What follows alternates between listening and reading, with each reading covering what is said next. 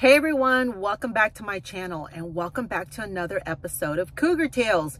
Now, before you guys ask, I'm not in my car today. I'm in my son's car, but I'm over here on this side of San Antonio, and I don't know if you can tell, but I'm in front of a BJ's restaurant, like off on the west side, off I-10.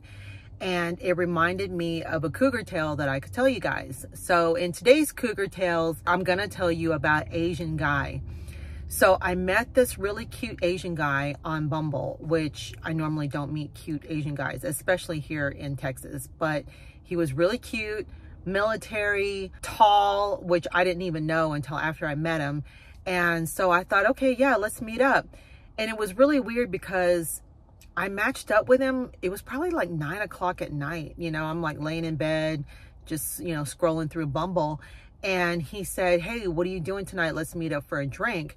So I said, okay, let's meet up. And we decided to meet here because it was kind of like in between where each of us lived.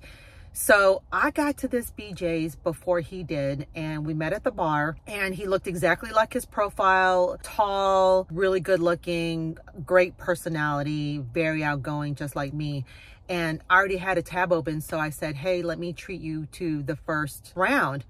So he says, oh, okay, well, in that case, I'll take that Macallan 21. And if you guys know anything about whiskey or scotch or whatever, that's some expensive shit. So I'm like, all right, okay, whatever, you know, no big deal.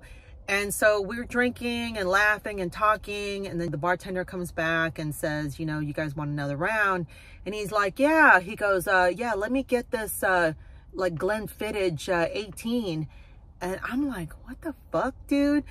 And so we still keep drinking and stuff. And then like another round comes by and he's like, oh, which whiskey haven't I tried before? Yeah, let me get that $40 a glass whiskey right there. I don't know what it was, like probably Dewar's or something like that.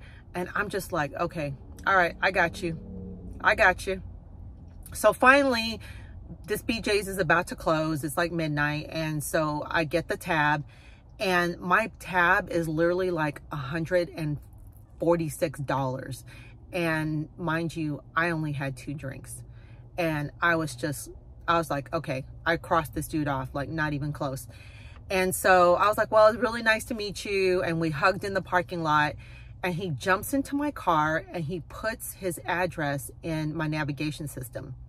And I'm like, sure, that was very presumptuous of you. But anyways, so I head home, and an hour later he texts me, where you at? And I'm like, I'm laying in bed. And then after that, I never saw him again. But oddly enough, we stayed friends. And so we would like message each other and, you know, just kind of here and there. And then finally I told him like why I never wanted to see him again.